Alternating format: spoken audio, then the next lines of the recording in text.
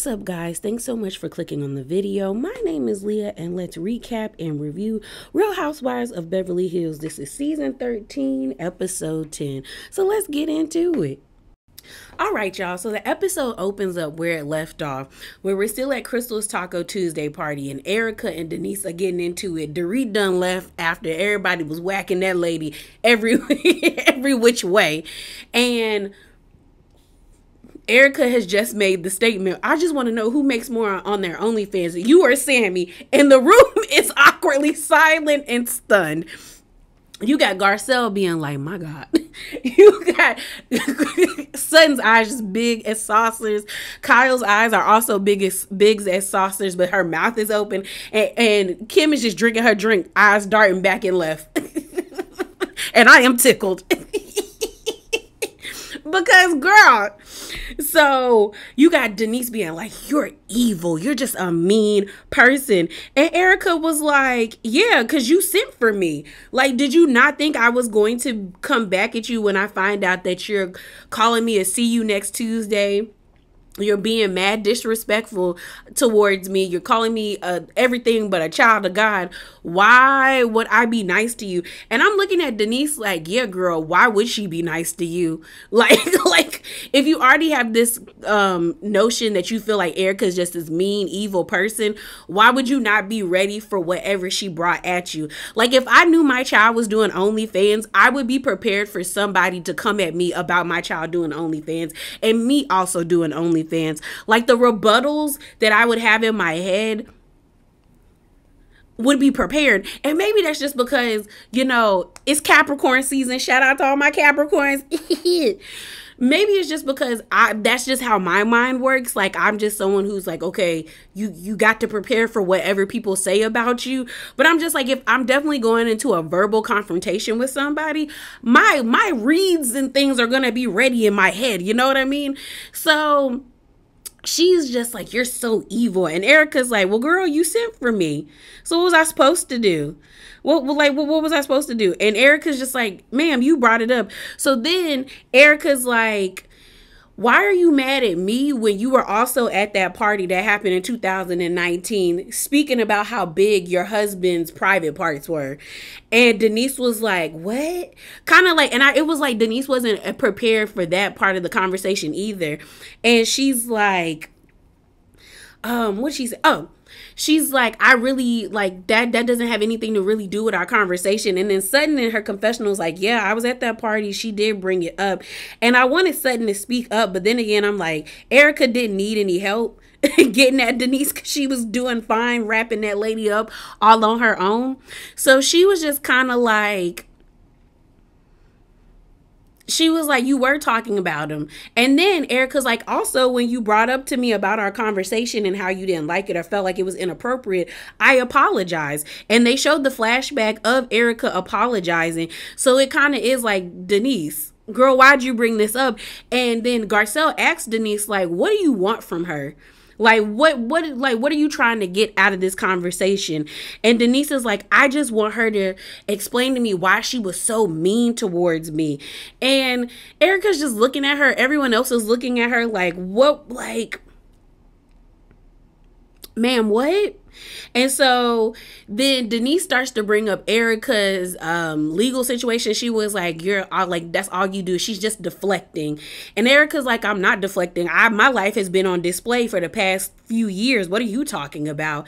And then Denise says something just like how that money randomly showed up in your account. And then Erica's like, it did randomly show up in my account. And the courts proved that that's what happened. And I was just like, well, okay.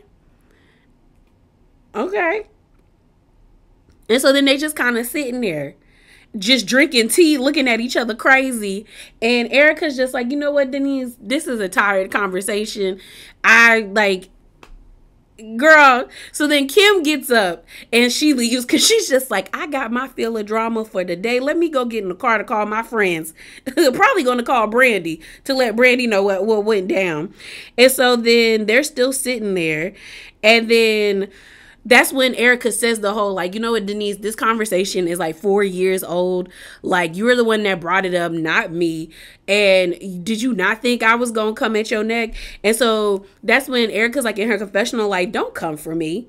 Like, do not come for me. And everyone's just kind of sitting there, eyes just like, girl. And Denise just looks stupid. She looks stupid. So then Kyle says something about how, oh, kids are off limits. Like, she shouldn't have brought up your kids. So then Garcelle was like, well, Kyle, why didn't you say that while they were arguing? And Kyle was like, because she needed to handle this like on her own. And then Kyle was like, why are you asking me to stand up for her when none of y'all stood up for me a week ago, where y'all were questioning it, trying to figure out if my husband cheated on me or not? And then Garcelle's whole thing is like, well, girl, I didn't say anything about Sutton, is because I had questions. Like, you got a new ring, you're changing like your whole entire lifestyle. Like, it's giving that something definitely has happened between you and your husband. And I was curious. And so Kyle was just like, yeah, girl, Kyle ends up saying, like, if we're going to play every man for themselves, then every man is legitimately for themselves. And so Erica, you know, is walking around the kitchen. We see Nia again, and Erica is like, everyone ends up leaving. Crystal's in her confessional talking about how Erica hasn't changed and I'm like, Crystal, shut up. Because if you really felt that way, why didn't you speak up? Because you sat there glad, like happily as all that stuff was happening. And then when Erica was leaving, Erica's like, my bad for messing up your party. And she's like, you didn't ruin anything. And I'm like, Crystal, you should have told her how you felt, but you didn't. Like, you're lame. You didn't. So here's the thing about Denise and Erica. I honestly think that Denise has misplaced anger, as well as she allowed the fans to gas her up. Now, let's talk about the misplaced anger. I think Denise's real issue is with Lisa Rinna, but I also think Denise backed herself into a corner, and when I say that, is she kind of pigeonholed. Is it pigeonholed or pigeonholed? Either way, she did this to herself. Denise was going on and on about how she would never come back on the show if Lisa Rinna was on the show. Denise does not know how to play the reality TV game, because had I been Denise, I would have stayed on the show. But Denise and her fine weirdo husband left the show like cowards. Like, you knew what reality TV you were signing up for. You knew what you were going into it with, and you allowed somebody who you thought was your friend. Granted, that probably hurt like hell to have a 20-year friendship to see somebody throw it away. But that's when Denise should have got in her bag and started to drag Lisa Rinna for filth. Because you can't tell me that Denise didn't know the skeletons, that Denise doesn't know the skeletons in Lisa Rinna's closet. That she doesn't have dirt on Lisa Rinna or Harry Hamlin, because that's how you hurt Lisa. Start talking about that husband. Kim said it. Let's talk about the husbands. And Lisa tried to shank the lady, okay? Broke the glass on the table and was angry as hell. So I'm like, Denise didn't play the game, so now she's back on the show trying to play the game with Erica, but it's like, you already lost, because one, you ran away with your tail between your legs. Two, the issue that you have with Erica is not that big of a deal, especially when she apologized to you, bro. Like, that's the part that I don't think Denise is understanding, is Erica apologized with the conversation, and you played a hand in that conversation by talking about your husband's what. And it's also like Denise is putting 20 on 10, because I remember when I was between the ages, like when I was 13 and 14, where I would hear conversations that my parents would have with their friends or have at dinner parties. And when everybody would leave, I would just ask them, like, what was y'all talking about? And either they would tell me what they were talking about and explain it to me, or they wouldn't. And they'd be like, don't worry about it. But kids do that, as well as you can't. If I knew what threesomes were during the age of 13 and 14, I'm pretty sure your kids know what threesomes are as well. They might not understand fully, but they know it's sex between three people. Like, Denise is trying to act like her kids are saints when their daddy is Charlie Sheen, the man that was out here drinking tiger's blood. Girl, that man is crazy. And you also are known for doing like a sex scene and being on a crazy, is it Days of Our Lives? or One Day to Remember. Either way, you're on a soap opera show that is scandalous and salacious. So I feel like Denise really didn't have a real gripe with Erica. She's just angry because the person that she wanted to go at is no longer there. When she could have, if Denise would have just stood in her uncomfortableness of being around Lisa Rinna and just started firing back at her, she probably wouldn't be here right now. Then also the fans gassed up Denise, and everyone's like, yeah, once Denise wasn't gonna give us nothing, because she gave us nothing when she was on the show. So I don't know why y'all thought she was gonna come back and read the girls down when, like I said, she was well within her right to spray the block on Lisa Rinna for the way Lisa did her, and she did nothing. To now come back and the first time we see her for real, the lady is on cloud 2800 or either drinking something, to now be in a situation like a group scene with Erica and get verbally decimated. Girl. So I'm going to do the Garcelle and Dorit scenes all together. So let's hop over to Crystal and let's talk about Sutton. So we see Sutton and her matchmaker. Sutton, I think, went on 2 dates, but if I'm going to be all the way 100 with y'all, I fast forwarded through them. I don't care about Sutton living her bachelorette lifestyle. Hopefully she finds the right person that she wants to be with and spend time with for the time being. I mean, she don't got to worry about money. So she could just have a little boo thing and keep it pushing. But it looks like Sutton really wants to have companionship. Something that I saw on Twitter that gave me the craziest laugh, or the craziest like giggle, was someone said, how does Sutton's matchmaker have more screen time than Crystal? And the way I cackled, I said, ooh, they not lying. So let's talk about Crystal. So we get this scene with Crystal where she's with her kids and her husband. They're having dinner. They're talking about how they've been married since 2007. Mind you, that's still weird to me. Crystal was 24 when they got married and Rob was 45.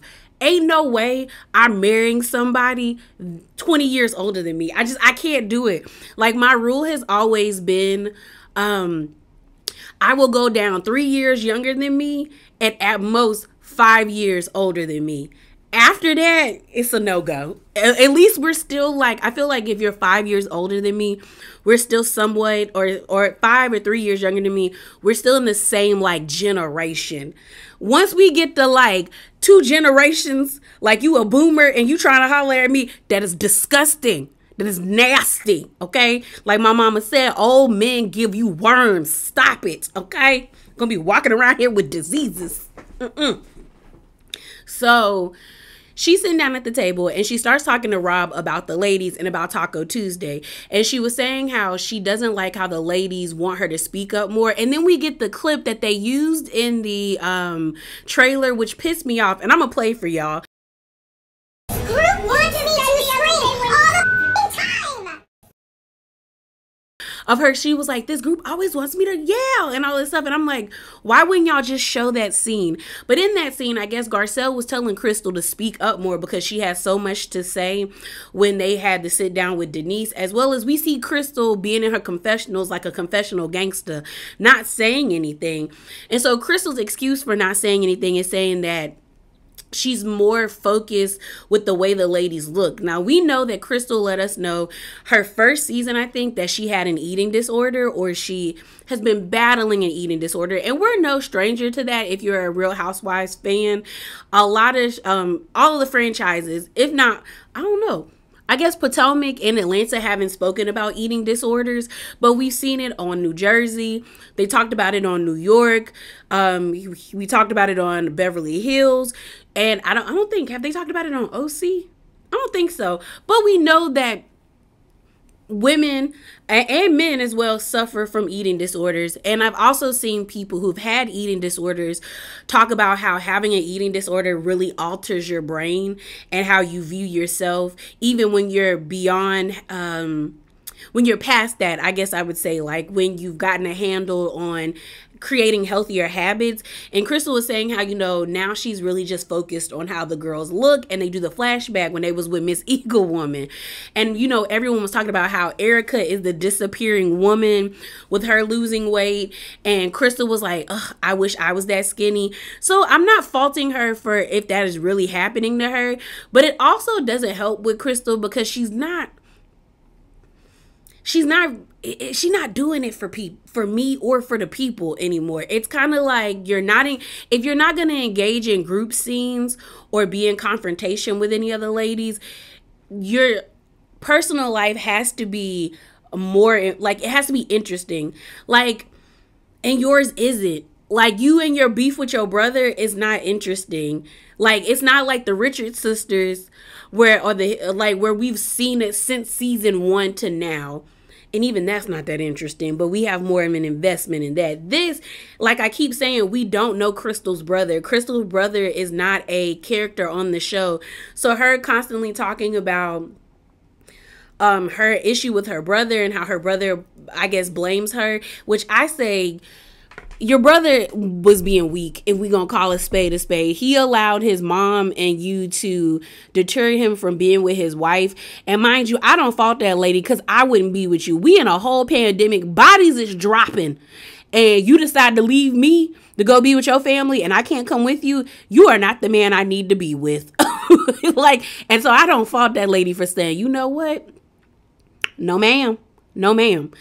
But she says how, I guess, when their dad got sick, because we find out that Jeff is her older brother, so she's the youngest, that she took on more of a maternal role, and the roles have reversed since their dad has gotten sick. And she was like, it's coming from a good place, but I need to back off. And I was like, you do. But I am interested to see what ignites the beef between Anne Marie and Crystal. Because I think that's the only reason why Crystal is still here is because of Anne Marie. If we're going to be all the way 100, because we're on episode, I think, 10. And what has Crystal really done? Everybody else is working except Crystal. So let's talk about these Richard sisters. So we see Kim go over to Kyle's house, and she has on this hummingbird necklace. It was actually a really nice necklace, and she gives it to Kim. And Kim was talking about Kyle was talking about how hummingbirds really speak to her, mainly because she uses them as a sign from her mom. She was like, after that iconic fight in that limo with Adrian and Ken trying to break up Kim and Kyle, after Kim let it be known that Mauricio and Kyle stole her house, and then Kyle lets it be known that Kim is on drugs and an alcoholic. Mess. It was such a messy good scene. The golden era of reality TV. She was like, she saw a hummingbird at her house. Like, it was just sitting in her house, and she was just crying because she was like, Mom, what do I do? So while they're in the kitchen, they start talking about Kim's daughter that's getting married. I think her name is Whitney, and how she's excited, how she actually loves the guy that she is about to marry. And then she also asks her sister, are you bringing a +1? And then she ends up saying that, like, because she doesn't want anybody there that's not in a good place with everyone that's there. Now, a lot of people thought she was talking about Kathy. I think she was talking about Mauricio, which lets it be known that they really do have issues in their relationship. Because why is my sister asking me, is she bringing a +1 when I know she married? Like, if my sister's married, I'm automatically assuming that she's bringing her husband. So there's definitely stuff going on between Kyle and Mauricio.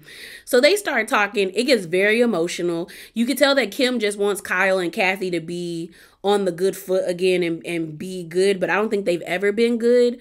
And then they start talking about their mom. They start talking about how Kathy is so mean. They do flashbacks of how that whole situation in Aspen. And I told y'all, I always believed that Lisa Rinna was telling the truth. It's just that Lisa Rinna, it's Lisa Rinna, you know? And at this point, Lisa Rinna's like credibility and who she was as a person just derailed everything for her. So I've always believed that Kathy did say those disparaging things about the ladies. It was like the messenger wasn't somebody you wanted to hear it from. And when Kyle, they flash back to the reunion when Kyle was explaining how, like, Kathy didn't even explain to her what happened with the DJ. She just told Kyle, let's go. And it scared Kyle. And then so you see Kyle crying in the kitchen with Kim. Kim starts getting emotional because Kim was like, yeah, that gives me anxiety too. So then they start talking about the mom. And girl, Big Kathy did a number on her children. She did a number on her children, baby. And the thing about it is like, although I see where Kyle is coming from, I don't think she's innocent in the demise of her relationship with her sisters either. I think all three of them have played in hand in the destruction of their relationship, but the sole root of their relationship is their mom. Big Kathy screwed them girls over. And I don't know if it was in a Iyanla clip or somebody had like stitched an old Iyanla clip and was explaining how kids who grow up in toxic households or with one parent that's toxic, as they get older, they start to take on different traits. So you have Kim crying about how angry she was, and she might have taken on Big Kathy's anger.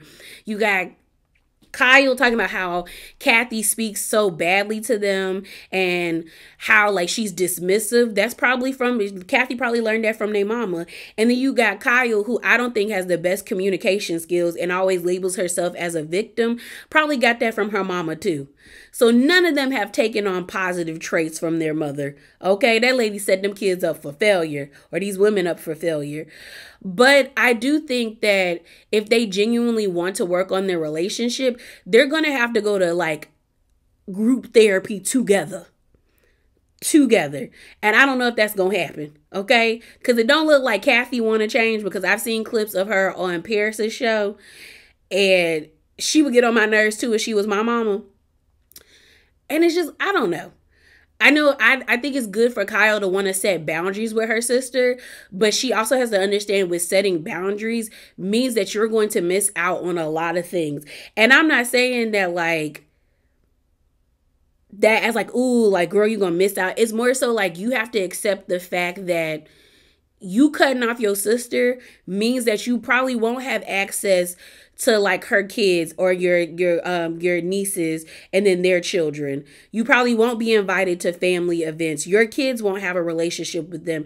You have to be able to sit with that and say like, okay, once I make this decision, I'm moving forward. And for a lot of people, that's a hard decision to make, but the constant back and forth with them would get on my nerves if I was a part of their family. Cause I would be like, either y'all gonna be cool with each other like Kim said, either y'all gonna change how y'all moving, or y'all just not gonna be. And we see that they already are cool because they out here taking pictures together.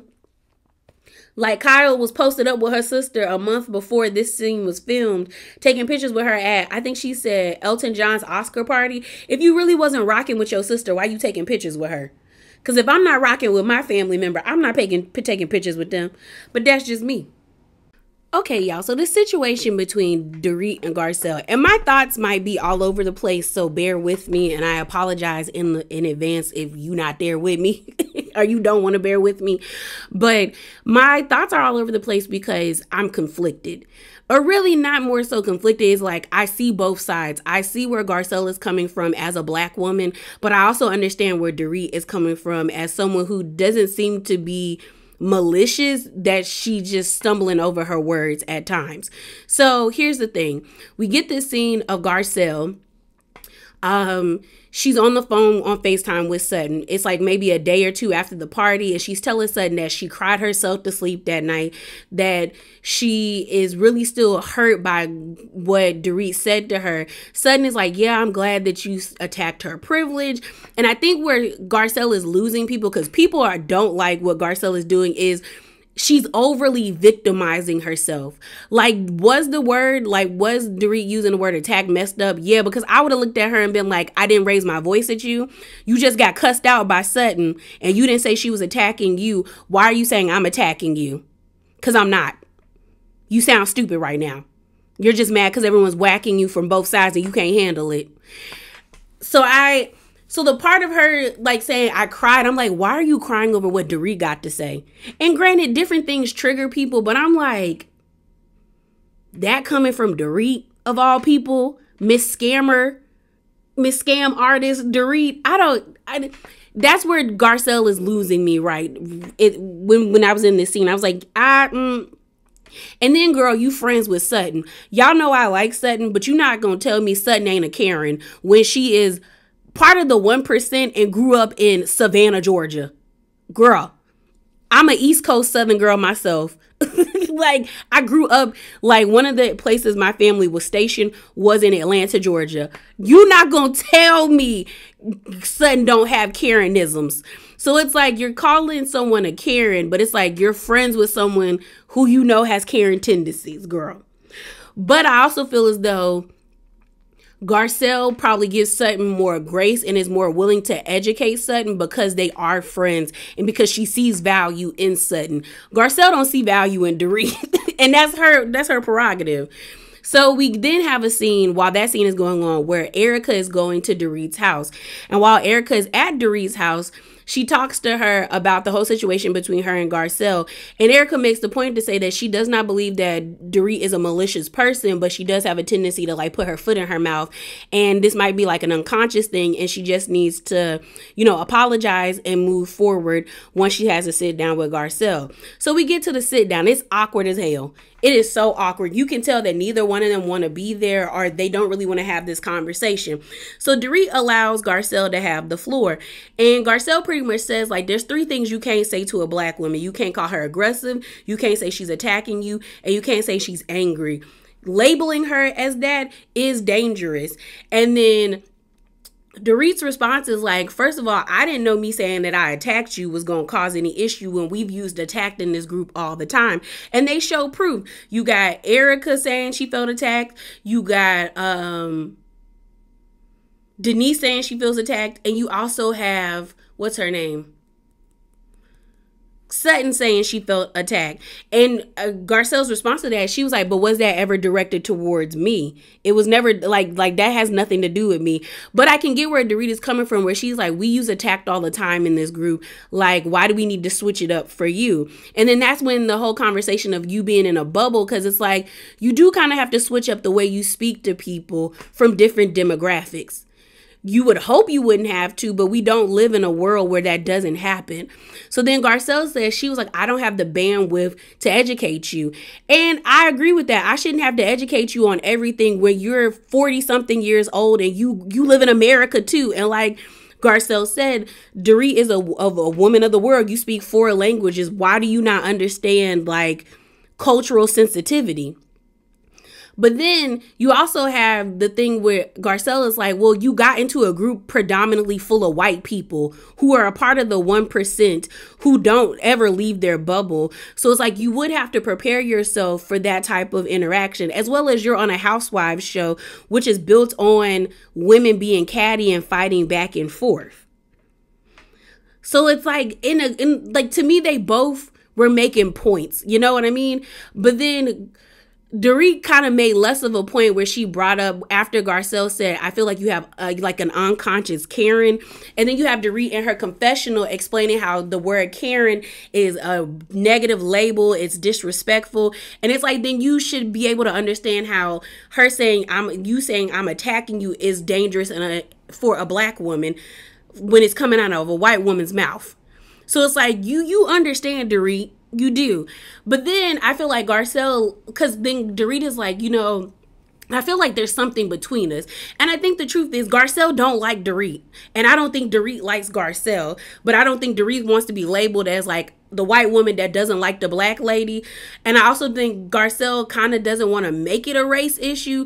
And I don't think it wholeheartedly is a race issue for Garcelle. I just think that Dorit has done so many things that it's rubbed Garcelle to the point where she just don't see it for that lady.